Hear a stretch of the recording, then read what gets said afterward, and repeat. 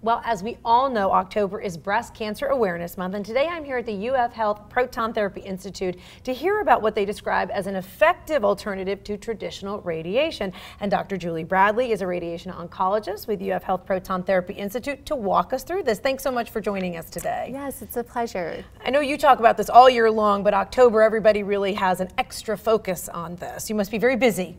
Yes. So let's talk about what types of breast cancer in particular can be treated with proton therapy, because not all breast cancers are good candidates. That's right, but proton therapy is a good option for many women.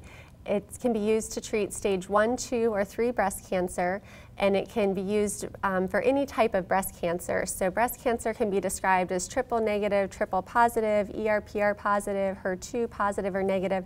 And while those parameters are very important for directing therapy, they all can be treated using proton therapy. We use proton therapy both after a lumpectomy, where just part of the breast tissue is removed, as well as after a mastectomy, where the breast is removed. And sometimes after the breast is removed, a woman will choose to have a reconstruction with either an implant or an expander. And with either type of reconstruction or with no reconstruction, proton therapy can be a good option.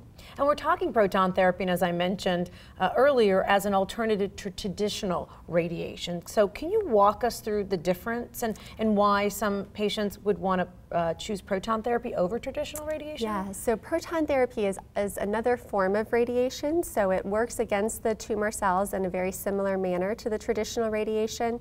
But we have more control over where the beam deposits its energy.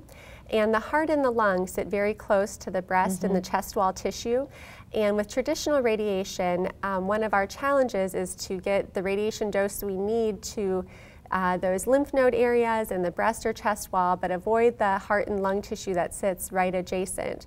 With proton therapy, we have the ability to sculpt the dose along that back edge of the breast or the chest wall and minimize and in some cases eliminate dose to both the heart and the lung. Now, I've seen the proton beam equipment. It's a pretty big piece of equipment. Is it in the equipment that the delivery is different, or is it in the actual molecule radiation material that's going in you? Yeah, so it is a different machine that generates a proton compared to one that generates a photon, which is the traditional radiation.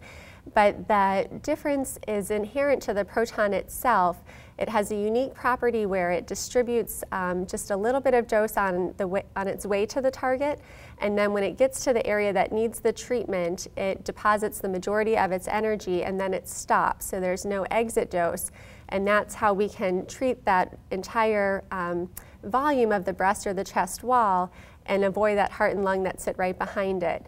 Whereas a photon, the traditional radiation, has an entrance and an exit dose. It doesn't have any mass, so it just goes through and through, and the heart and the lung can receive some effect from that.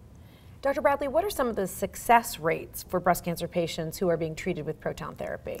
So we've been using proton therapy for breast cancer for over 5 years now and have had very good success in outcomes that are equivalent in disease control to those we had with traditional radiation. Our primary goal of proton therapy is to decrease the risk of injury to the heart and to the lung. And those side effects from radiation may not develop for 10 years or more after the radiation is given. So we have some clinical trials open here to try to identify any injury to those organs sooner before somebody becomes symptomatic or develops a problem from any heart or lung injury. And one of those trials is using cardiac MRI to assess the heart before and after radiation, and the other is using chest CT to look for small changes in the lung that could be developing within a few years after radiation.